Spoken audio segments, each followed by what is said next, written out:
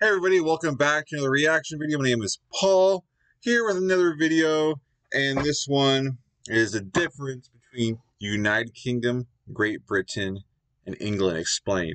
Because I'm sorry, I get confused with this all the time.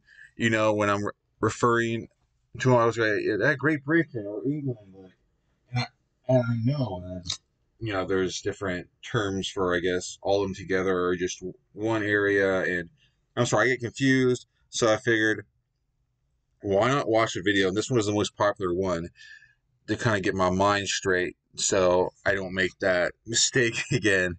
And probably will anyway, but let's just check it out, guys. Let's check it out. Before we do, please hit that like and subscribe, guys. And let's get to the video. The United Kingdom explained. All right.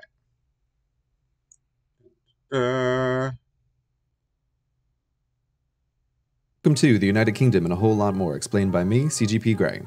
The United Kingdom, England, Great Britain, are these three the same place? Are they different places? Do British people secretly laugh at those who use the terms incorrectly? Who knows the answers to these questions? I do, and I'm going to tell you right now. All right. For the lost, this is the world, this is the European continent, and this is the place we have to untangle. The area shown in purple is the United Kingdom. Part of the confusion is that the United Kingdom is not a single country, but instead is a country of countries. It contains inside of it 4 co-equal and sovereign nations.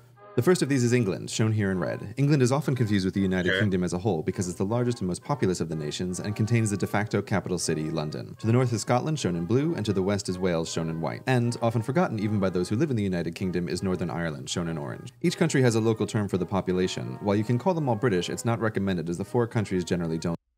Because it's all like, this is why I'll probably get myself in trouble here, because I always wonder, because England, you know, because when it comes to like soccer, like the World Cup, you know, I guess, you know, you have England, right? It's not Great Britain. You don't have like Scotland doesn't have its own like soccer team in the World Cup, right? But England does, and I don't know. Let's continue on with the video, guys. I'm probably making people who live there mad and everything right now, but I'm sorry. All right. Back up a little bit here.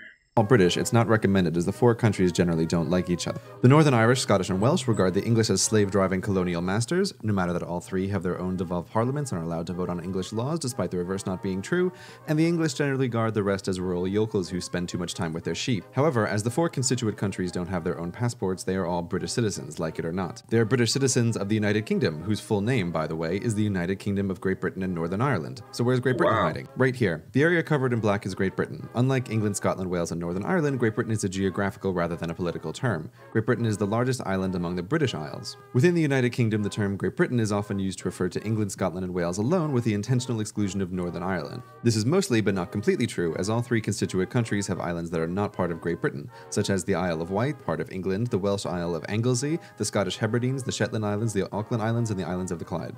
The second biggest island in the British Isles is Ireland. It's worth noting at this point that Ireland is not a country, like Great Britain is a geographical, not political term. The island of Ireland contains on it 2 countries, Northern Ireland, which we have already discussed, and the Republic of Ireland. When people say they are Irish, they are referring to the Republic of Ireland, which is a separate country from the United Kingdom. However, both the Republic of Ireland and the United Kingdom are members of the European Union, even though England in particular likes to pretend that it's an island in the mid-Atlantic rather than 50 kilometers off the coast of France. But that's a story for another time.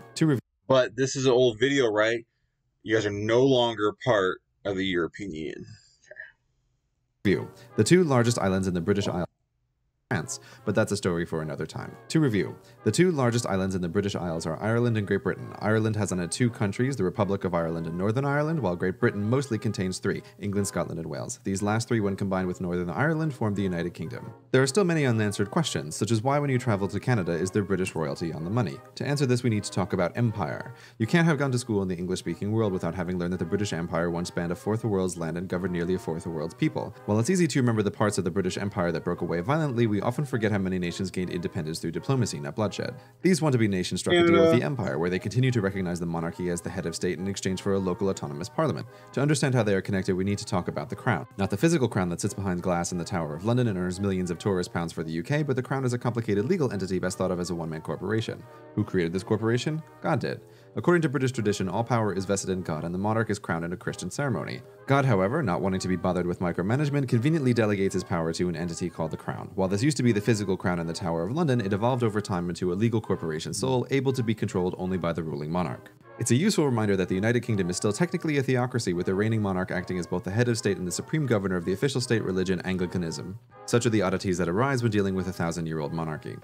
Back to Canada and the rest. The former colonies that gained their independence through diplomacy and continue to recognize the authority of the Crown are known as the Commonwealth Realm. They are, in decreasing order of population, Canada, Australia, Papua New Guinea, New Zealand, Jamaica, the Solomon Islands, Belize, the Bahamas, Barbados, St. Lucia, St. Vincent and the Grenadines, Grenada, Antigua and Barbuda, St. Kitts and Nevis, and Tuvalu.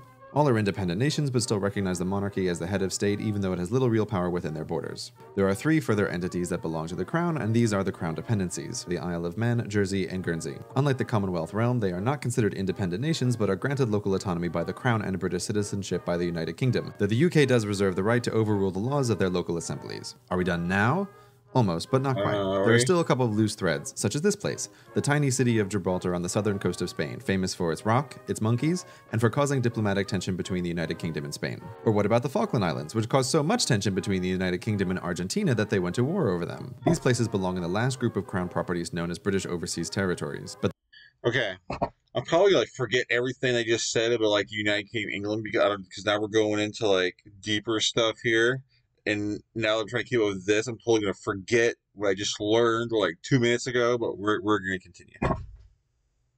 But their former name, Crown Colonies, gives away their origin. They are the last vestiges of the British Empire. Unlike the Commonwealth Realm, they have not become independent nations and continue to rely on the United Kingdom for military and sometimes economic assistance. Like the Crown dependencies, everyone born within their borders is a British citizen. The Crown Colonies are, in decreasing order of population, Bermuda, the Cayman Islands, the Turks and Caicos Islands, Gibraltar, the British Virgin Islands, Akrotiri and Dhekelia, Anguilla, St. Helena, the Ascension Islands, Tristan da Cunha, Montserrat, the British Indian Ocean Territory, the South Georgia and South Sandwich Islands, the Falkland Islands, the British Antarctic Territory, and the Pitcairn Islands.